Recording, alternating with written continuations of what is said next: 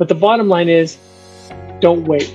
The longer you wait, the longer you don't have this technology doing its work on your farm, and the more your farm is falling behind. Because the guys who are jumping on board with this and using this technology are getting a tremendous advantage over the farmers that don't. And I'm here to help every farmer I can. I don't want any farmer to be left behind.